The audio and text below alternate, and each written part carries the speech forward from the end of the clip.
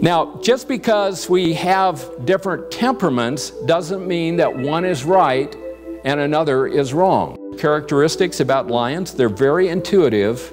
They instantly size up the situation. The Otters' motto is this: life should be fun. His favorite saying is, lighten up, don't be so serious. Trust me, it'll work out. How many have ever heard that before? Trust me. I found the temperament study actually to minister a whole lot to me, and it's in the Bible, not expressly, but it's all throughout the Bible. We find it in the character of all of the various biblical characters that we study. And so after you learn the temperaments, then what you can do is, as you read through the Bible, you can try to figure out what type of temperament or personality each of the people had. So anyway, let's begin by talking about our spiritual gifts. And understanding our spiritual gifts begins with knowing our temperament. Many times we want to talk about the manifestations of the Spirit, recording in 1 Corinthians 12, verses 7 through 11. You know, and unto one he gave the word of wisdom, the word of knowledge, and as Pentecostals, we really like teaching all that stuff. We want to start there. But that's not really the place to start when we're talking about spiritual gifts. What we need to do is start with these creation gifts where we understand how it is that God actually made us in the beginning when we were born in the natural. So when we're talking about the temperaments, we're talking about something that God gave you in your natural birth. Now it's enhanced in your spiritual birth, but He gave it to us first when we were born as a human being into this world. So who we are is the workmanship of God. The Bible tells us that. We are the workmanship of God, and that we are the workmanship of God both in our natural birth and in our spiritual rebirth. Both are creative acts of God. And so we are exactly who God created us to be, and how many know God don't make no junk? Amen. I learned that from the bumper sticker. It wasn't in the Bible, but I learned that. God don't make no junk, and He doesn't make mistakes.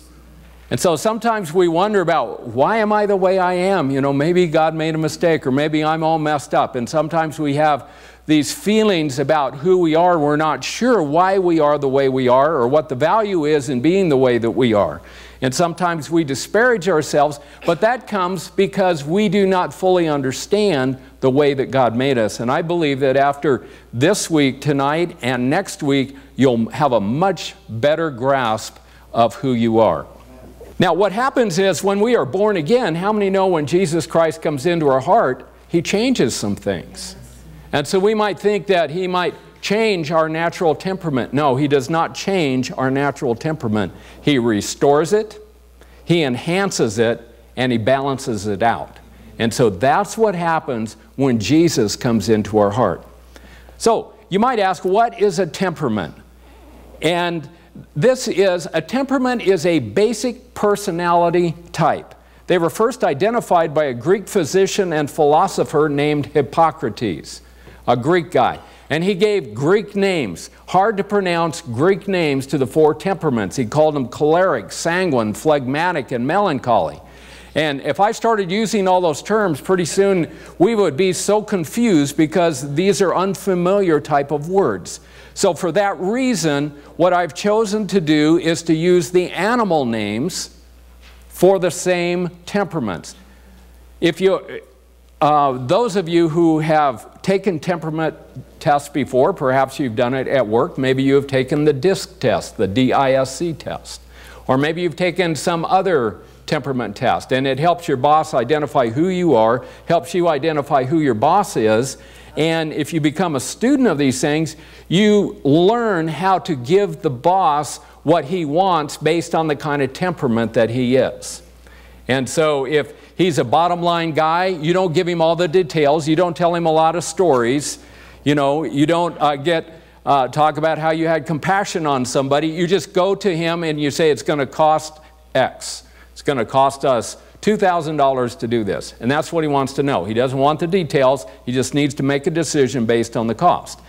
So a lot of these tests are out in the corporate world, and what we're going to do is give you a similar test, but we're just going to use the animal names. You can translate between all those other tests and what we're going to do here tonight, and at the end of this class, about 7:45, I'm going to hand out a temperament test for those of you who have never taken it, and those of you who have taken it before, I suggest you take it again and just find out, you know, if you're probably going to come out just about where you were before, because our temperaments really don't change a lot. They may balance out, but they don't really change. So where do the temperaments come from? Well, it's a good question. But all of us are made in the image of God. So it's in the image of God that all personality temperaments come from. When you understand all 4 temperaments, you can read the Bible and you can realize that God exhibits all 4 characteristics, all 4 temperaments. Jesus, I believe, operated equally in all 4 of the temperaments. At different times in his ministry, you see him acting like a lion. Sometimes he's acting like an otter. He's telling stories. He could preach for hours. Sometimes he's very compassionate, like a golden retriever. And then other times he's very detailed and precise and quoting everything correctly from the Old Testament, just like a beaver would. So we can see in Jesus all the 4 temperaments, but they're balanced out. They're balanced perfectly in the personality of God, and we get all these things in the image of God. So that's where they all come from. I believe the 4 temperaments are distributed equally in mankind. We don't have 50% lions, we have 25% lions, 25% otters, 25% beavers, and 25% golden retrievers. I can't prove that, but that's my estimate, and every time we've taught the class and we've had people stand up based on what they thought they were, it was like equal amounts of every single one. So just based on some, you know, kind of rough rule of thumb empirical data that I've had just teaching this class, I believe these gifts are distributed equally throughout the human race.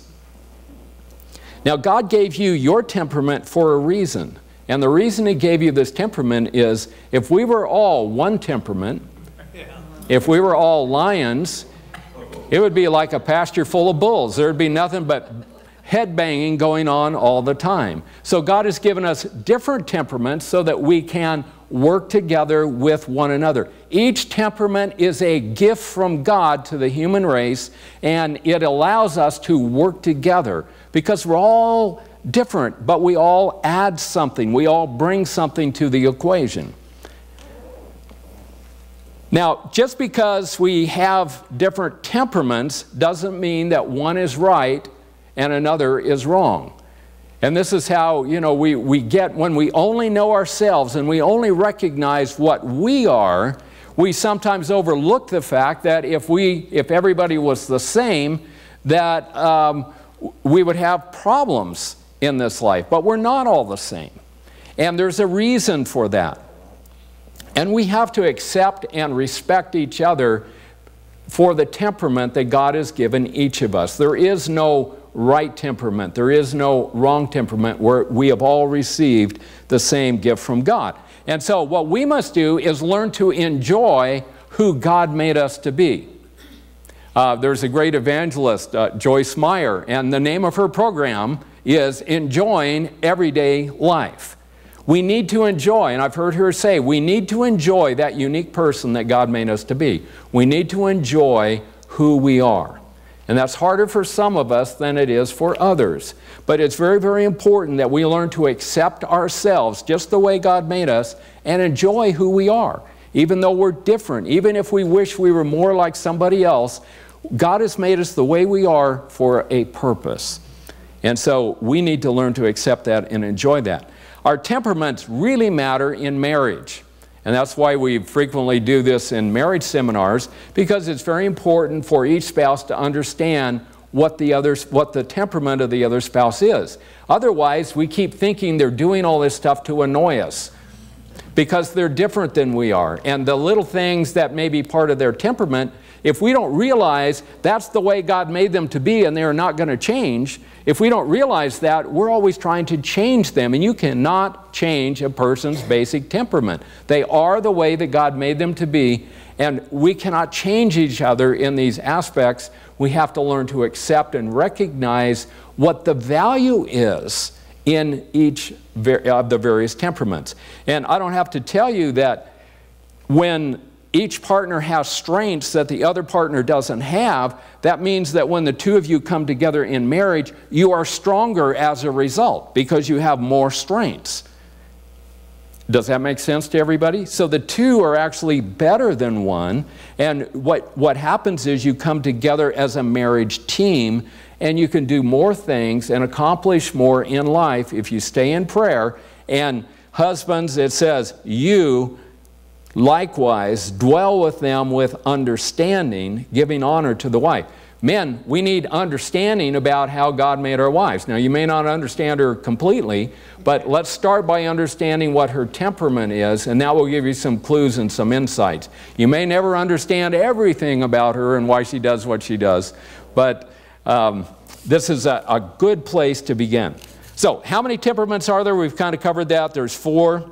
And let me say this, no one's personality is made up purely of one temperament. We're all a blend. We have a dominant temperament that we're strongest in, and we're blended with a secondary temperament, and maybe even with a third temperament. So we're all a temperament blend. That's what makes us all unique. So, what are the names of the 4 temperaments? Well, number 1, we'll start with the lion. How many have heard of the lion? Amen. Okay, the big roaring lion. The Hippocrates called this personality type choleric, and another word for it in the DISC test is dominant. So the lion is the choleric or the dominant person. The otter is also called sanguine or the influencer in the DISC test. The golden retriever is called the phlegmatic in the Greek or the steady in the DISC test.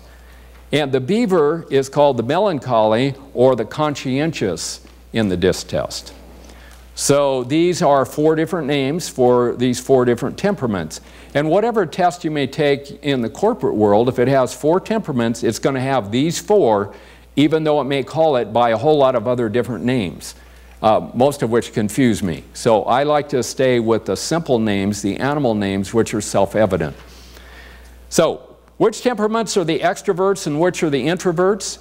Well, the extroverts that tend to be socially outgoing are the lions and the otters. Lions and otters tend to be extroverts.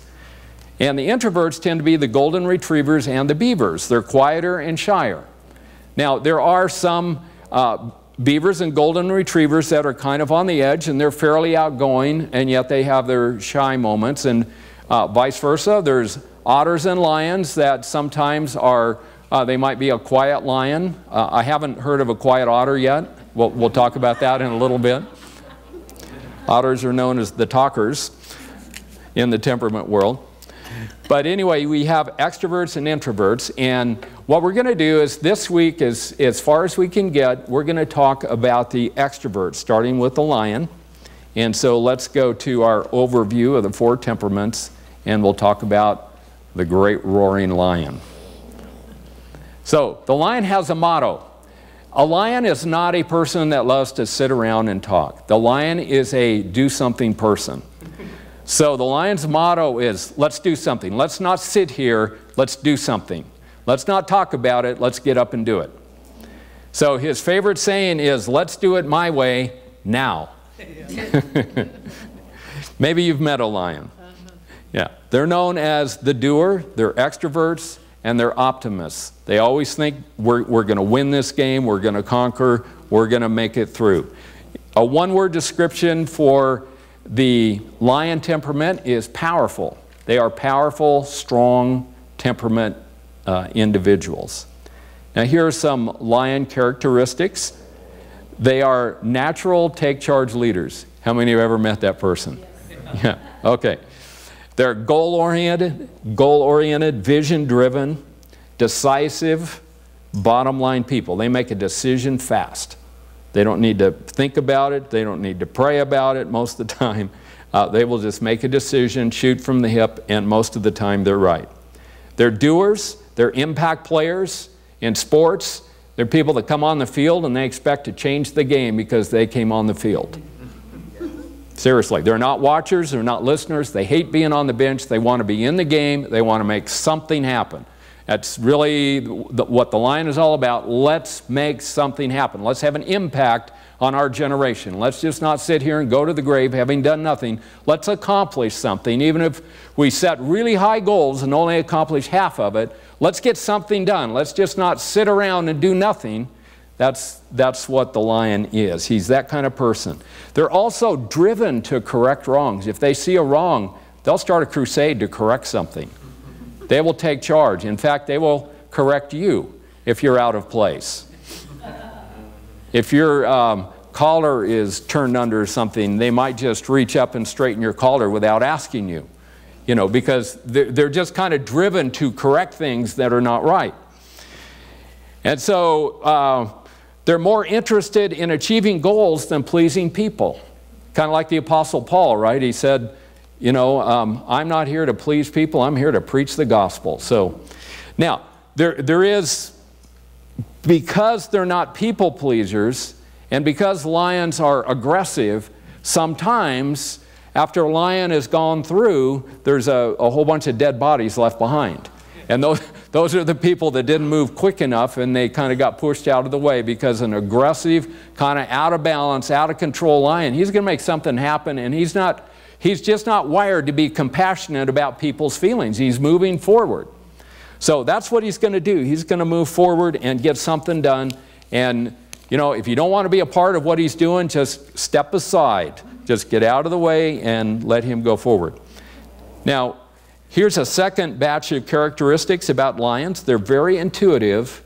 They instantly size up the situation. They instantly know what to do when they come into a situation. They love the challenges when there's maybe an emergency or something, and their brains just go lightning fast and they figure out, okay, we'll do this, this, this, and this, and they instantly can tell people what to do. You do this, you do this, you do the other thing. They're great to have in a situation of an emergency because they can make fast decisions, shoot from the hip, and most of the time be right. In fact, if you ask a lion, they're always right. Have a very hard time admitting that they ever made a mistake. So they will make quick decisions with or without the facts, but most of the time they are right because they do it intuitively. It's a gift they have. Lions prefer short communication with few details. Just get to the bottom line. Spare me the details. They're highly competitive. They thrive on opposition. They love sports, athletics, challenges.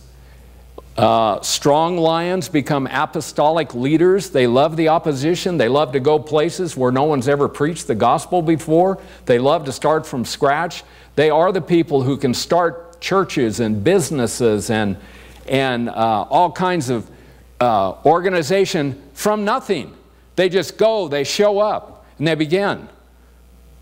And they get it done. And they persevere. And when someone tells them they can't do it, they said, oh, hallelujah. Because all that does, that's like throwing gasoline on a fire. You know, all that does is stir them up where they want to, I'm going to prove to that person that I can do this. They thrive on opposition. If you want a lion to succeed, just tell him he can't do it. You're sorry, but you hate to tell him, but you just don't think he can do it. You know what? He will prove you wrong every time.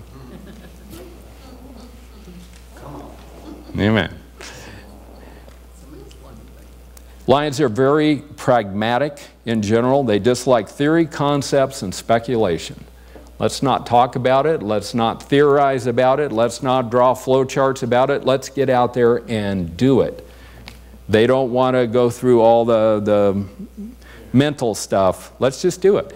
Lions' favorite channels on television are going to be, they love the History Channel, they love the Discovery Channel, anything that's true, anything that's real. They don't want fiction, they don't want science fiction, they don't want soap operas.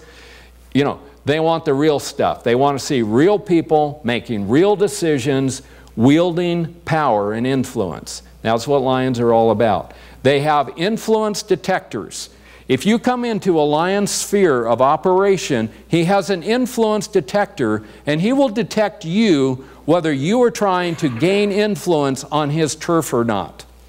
They're very turf-oriented, unless they get, balanced out to a certain degree. But they will detect what other people are doing. They will detect if other people are gaining influence or power in a given organization. They will know instantly who the other influencers are in the organization.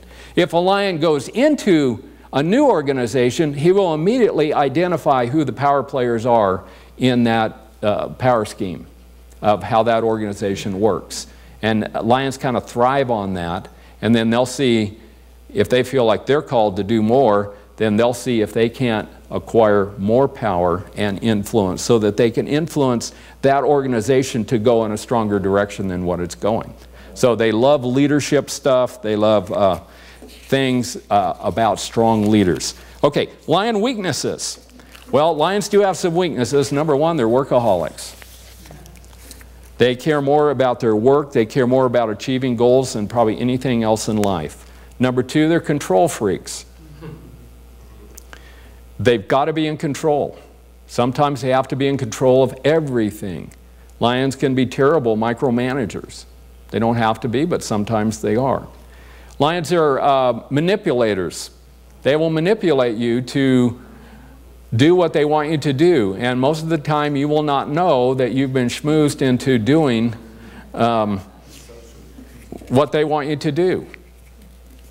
Because the goal is important, and they understand people so well that they know what pushes people's buttons. They'll figure it out, and they'll push your buttons to get you to help them accomplish their goal. They're often too hard on people. If people do not commit to the project and are not sold out, I mean, they can be hard on people. They also are often viewed as insensitive. And that's because they're not focused on people's feelings, they're focused on the goal. And this is important. Somebody has to be focused on the goal and not on all the little interpersonal relationships that are going on in the organization. So the lions, they're the people that are looking like, where are we going? And all this other little stuff going on down here is wasting our time and wasting our energy, so we need to cut that stuff out and get moving. So they'll tell you to forget your feelings and get the job done. Because that's what's important to the lion. Doesn't care how you feel about it, just do it. Because that's the way he operates. And they do hate to admit being wrong. So how do we balance, how does Christ balance out the lion? If you're born as if you have a lion baby, that little lion baby in the crib is going to be figuring out, he's going to be watching every one of you and detecting weakness and figuring out how he can control the household from the crib. If that means throwing a temper tantrum, if that means manipulating people and playing power games, throwing fits right at the appropriate moment where you have to give in to him because there's company there or somebody else. Lions are power players. They will find a way to make it their way, that everything is done their way. And so as parents, we have to be wiser than that and just, let them throw their fit or whatever it is and just send them to their room till they realize, hey, that didn't work. If you do that repeatedly, they figured out that didn't work. That didn't get me what I wanted, and I have to change my behavior in order to get what I want. So, how do you balance out the lion? Suppose you came out of the crib as a lion, how do you get balanced out? Well, when Jesus comes into our heart, he begins to balance us out. And when we're born again, some of the bad stuff drops off, the tough stuff drops off, and we begin to develop Christ's love and compassion for people. See, all of us, it doesn't matter what our temperaments are, we're all called to walk in the fruit of the Spirit, aren't we? Lions are called to walk in the fruit of the Spirit. So that's what lions need to do, is to develop the fruit of the Spirit: love, joy, peace, patience, gentleness. People will follow a compassionate lion to the end of the earth because he's a strong leader, knows where he's going, and he'll bring you along with him if he's a compassionate leader. Lions also need to learn to wait on the Lord. to let the Spirit lead them,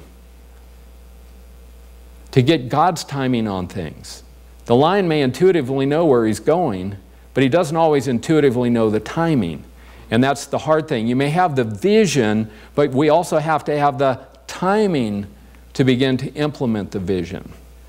So that's something all of us, I don't care if you're a lion or a golden retriever, we need to learn to wait on the Lord and let the Holy Spirit lead us and get His timing on things.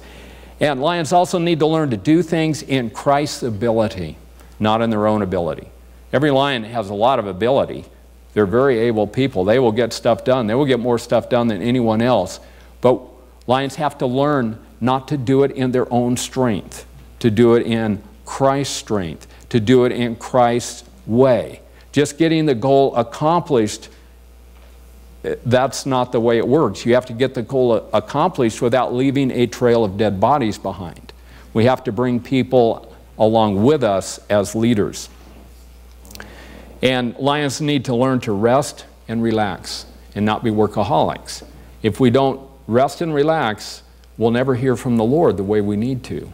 So we have to learn to settle down and relax and hear from Jesus and get the vision, but do it in His timing. So what is the lion's gift to humanity? Well, it's leading and motivating people to accomplish goals. If we didn't have 25% of the world being lions, nothing would be getting done. The otters would be sitting around telling stories. The golden retrievers would be just being very peaceful and everything stay the same because that's the way they like it without changing anything. The beavers would be over in their corner doing their whatever it is they're into at the moment, and they wouldn't be bothering anyone else. They'll be over in the corner thinking and analyzing and planning something out in great detail, but they won't be out doing anything. So the lion's gift is to motivate people to work together to accomplish goals. So God's message to us through the lion is, let's get something done while we're here. Let's make a difference, have an impact. Imagine how this works in the church. Let's get something done for Jesus while we're here. Let's make a difference for Jesus. Let's have an impact, a positive, Christ-centered impact on this world. Does that make sense to you guys about the lion? Amen. Okay, let's talk about the otter.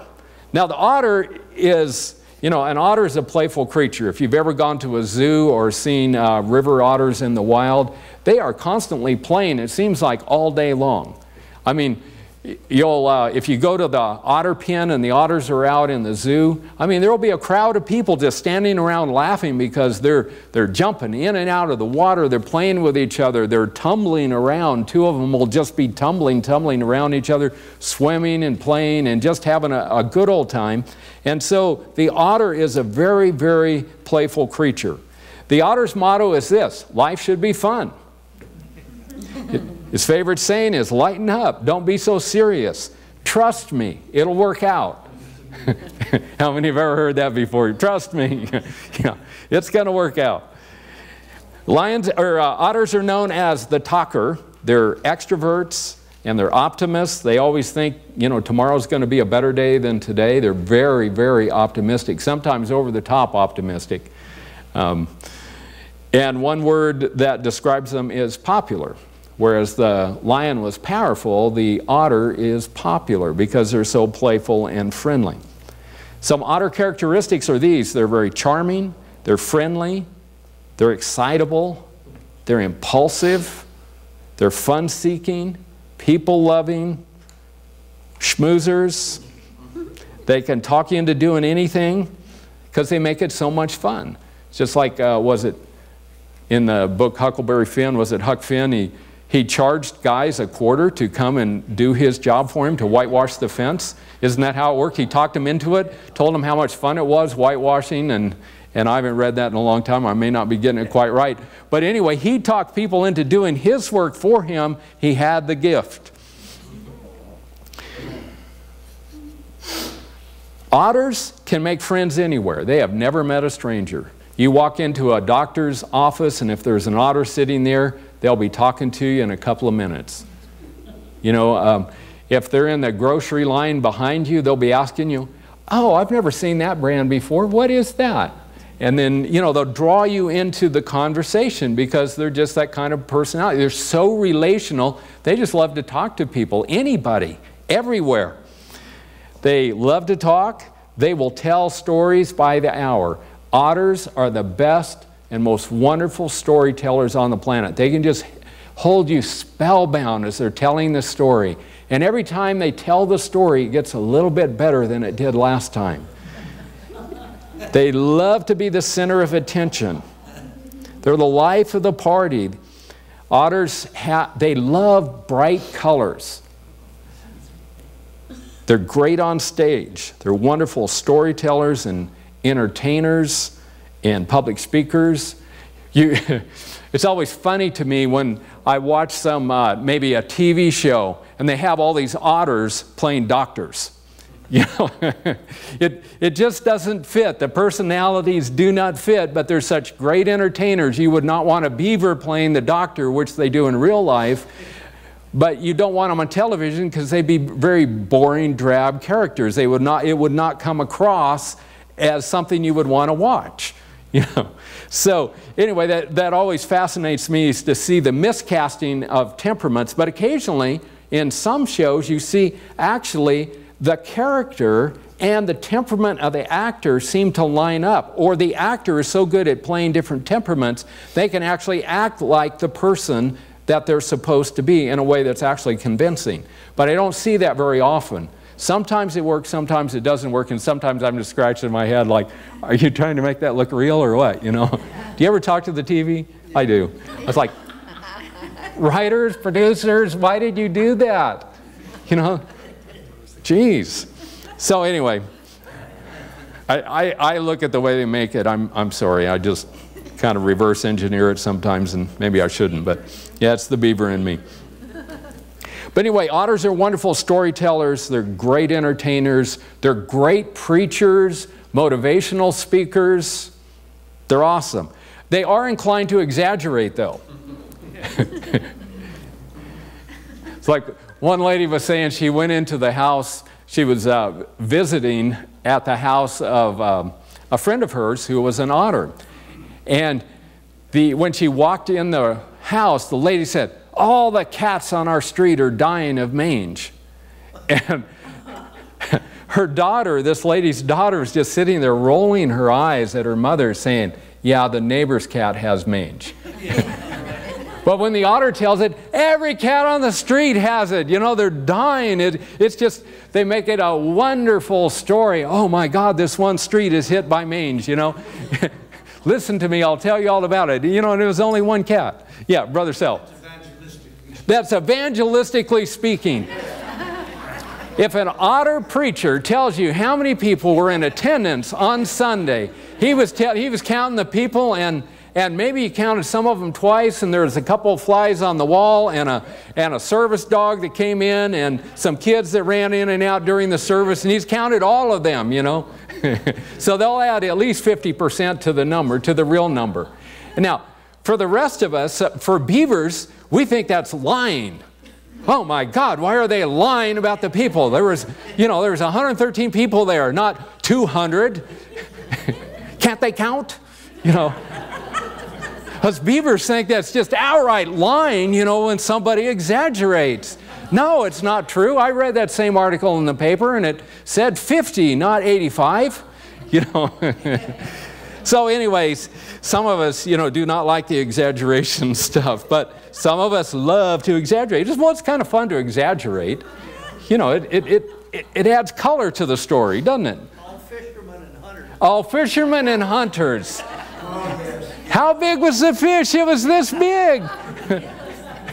Yeah, it's bigger every time. You know, when, yeah, and especially older guys, when they start talking about their prowess in high school athletics.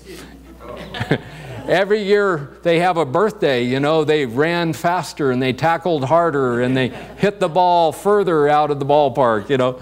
So anyway, if you're an otter, you know, you have a little bit of a tendency to exaggerate, but it's all in good fun, right? We're just trying to entertain people. So some other otter characteristics. Otters are very curious, very curious. If you wrap up, if you have an otter in the house and you wrap the Christmas present, the otter will go under the tree when you're not there. Pick it up, weigh it, shake it. If they're really curious, they'll very carefully unwrap it, see what it is, and then wrap it back up again where you do not know that they peeked. Because they're very, very curious. They just love to find out, what is it? What is it? They're spontaneous, they're creative, they're enthusiastic. If you're throwing a party, make sure you invite at least 2 really well-known otters to come to the party so that you have a good time. Everybody has a good time. Don't sit them by each other because they'll be telling each other stories all night. Put them at opposite ends of the room so they'll be entertaining everybody, and the party will be a great success because you had a couple real storytellers and live wires in your room. In fact, in some places you can even hire people to come in who are, you know, like bona fide otters, and they actually will liven up your dinner party. You know, amen. Sounds like a great job, doesn't it? Get paid for just telling stories that you're going to tell anyway. So they love to talk, to be the center of attention. I've already said all that. Okay. Let me get down on the right slide here. They are great salesmen. If you go down to the car lot, the chances are you're talking to an otter. If you listen to their sales pitch about that car never gets stuck in the snow or in the mud. I heard a guy say one time, salesman told him, no, this car is so light, even if it snows, it goes on top of the snow. He believed that until it snowed. And he realized, you know, this car needs change just like every other chain in any other car in the snow. They're great salesmen, they're great networkers. They know people who know people who know people, but if you ask them what the people's names are, they can't quite remember because they haven't paid attention strongly enough. Otters are strongly influenced by their environment. They're very susceptible to peer pressure. They want to be popular. They forgive people quickly. They want to stay on very relational terms with everybody. And so they want to be accepted, but they're very susceptible to peer pressure. Now, one characteristic of otters, one way you can know for sure you are talking to a bona fide otter, when they talk to you, they will grab your sleeve or grab your coat. Now, if you're a beaver or one of the introverted types, if somebody comes up to you, first of all, they've gotten within 3 feet of you. They've exceeded the space limit. You know, they've invaded your space and you're starting to feel uncomfortable. And then they reach out and they grab you by the sleeve and you're thinking, oh my God, what's going on? You know. But just realize they're an otter. That's what they do. They're so relational, they want to make contact. And if you look away from them, they'll grab you, tug your sleeve. I was just talking to an otter not too long ago, and every time I quit making direct eye contact with them, they would move their hand or do something to draw my eye right back to them. You know, because otters just have this innate sense of wanting to be the center of attention. And they want your ultimate focus. So they want your undivided attention. So it's a fun thing being around otters. Okay, otter weaknesses. They have a lack of organization and discipline. They can be impulsive and very excitable. They'll get really excited very, very quickly. They're great starters. They want to get on board with every new thing, but they tend to be very poor finishers. Now, if an otter says, I will make the coffee for such and such an event, they may come. They actually may put the coffee in the pot, but make sure they've plugged it in, because they probably got so busy talking to someone, the coffee pot never got plugged in or something happened along those lines. Otters are great starters, they're poor finishers, and they tend to talk too much. And because otters talk too much, they're actually insensitive to other people because they're so occupied with telling their story that they're not paying attention to what other people are doing. And if an otter is trying to tell you a story, but you have other things on your mind, you're going to be sitting there, your eyes are glazing over, trying to be polite while they're telling you the story, and you know you really need to get on with what you need to get on with, but the otter does not notice the fact that you're looking away, you're backing up, you know, you're trying to move to what you need to do. They're not taking the subtle hints you're dropping because they just keep on telling their story. So in that sense, otters are insensitive. Even though they care about people, they sometimes don't notice what's really going on. Otters tend to avoid the fine print. Oh, the idea is great. Oh, you mean I had to do this? I had to do that? Okay. So they tend to avoid the fine print. Frequently, they forget details. An otter lady shopper, she'll park her car. She is so excited about going to the mall. She will park her car, and when she comes out, she will have no idea where the car is. Florence Littauer, in her book, tells the story.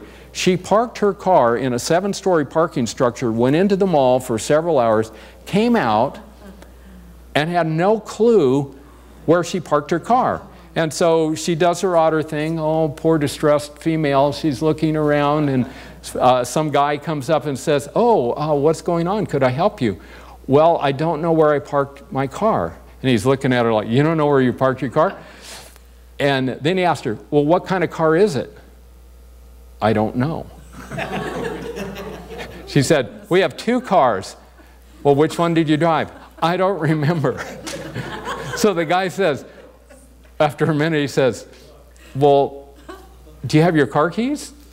And maybe we can figure it out from your car keys. So she didn't know where her keys were, and so she had to dump her purse out on the curb to, you know, to pick through it to find the car keys. And then by the time it was over, she had several people walking all 7 stories of this parking garage. They were having a great time. They were acting like they'd known each other all their lives, and they finally found which car she drove, one of the 2 cars, up on a certain floor, and everybody had a great time, and she thought it was wonderful. When she got home and told her husband, he's like, I can't believe you did that. So anyway, otters tend to forget the details. They always need something new in their life. They like change. They like changing jobs. They like moving from one house to another. They like moving to a new community. Otters like change. And they tend to form many relationships, but frequently shallow friendships. And finally, they're quickly attracted to members of the opposite sex. So that's something because of that impulsive excitability. They're so relational that that's a weakness, and they have to watch that. If you're an otter, you need to watch that and learn to recognize those warning signs in yourself when you're being attracted to somebody. So what is the otter's gift? Or how do we balance out the otter? I'm going to kind of speed through this, and maybe we'll pick up here next week. But otters have to force themselves to get organized. I just talked to an otter a few days ago, and he was saying his dad was the best thing that ever happened to him. He said he had the otter temperament all his life, but his dad forced him to be organized, to write things down, to keep a schedule, to get a day timer, and to do those things. And he said, it's the best thing that ever happened to me because my dad has helped me be successful. Otters must learn to discipline themselves to follow through what they start. Because once the new wears off, it's easy to say, oh, I just don't want to do this anymore. No, you started it, you need to finish it. And so that's an important thing. For otters to be successful in life, they have to learn not only getting started at a good speed, but how to follow through. Florence Littauer, who wrote the book Personality Plus, is an otter. And this is what she said. This was her rule of thumb. She said, I had to train myself to talk about half as much as I did before. She said, I couldn't set a percentage goal for myself like 37% less because I'm an otter. I don't know what 37% is, but I do have a handle on 50%. I can try to figure out if I don't tell every other story, I'll have talked half as much. And so what she did was she learned to allow other people to talk and to enter into the conversation, and she began to learn people's names and to become more sensitive to what's going on in other people, learning to listen more. And so that's very important for otters to do. And in that way they become more sensitive to other people and other people's needs. Otters need to develop the spiritual fruit of self-control and contentment. Jesus said we can be content with such things as we have. These are gifts that the Holy Spirit gives us.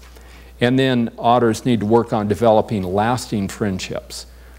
Next week we'll talk about a temperament that they're still friends with the people they were friends with in 2nd grade, because they make those kind of friends and they keep friends all throughout their lives. So what is the otter's gift? Well, the otter's gift is to make life and work fun. That's the gift. God's message through the otter is enjoy life. A merry heart does good like a medicine. Jesse Duplantis has that otter gift of being able to tell stories. And, you know, he makes you laugh, but a merry heart does good like a medicine. In fact, he has like 5 videos, at least 5 videos, entitled that, A Merry Heart Does Good Like a Medicine. And, you know, it's a blessing, but he's had to get organized. And he and his wife have had to work together to get him organized and disciplined so that they can carry out the ministry that God has given them. So we're going to stop right here on talking about the temperaments. Next week, we'll talk about the golden retriever, the loyal golden retriever. And golden retrievers are great. They're like the golden retriever dog. They'll lick your face. They love you. You know, they'll always be loyal to you, always come to you. They're just wonderful, wonderful people. And then my favorite temperament of all, the beaver. Yay!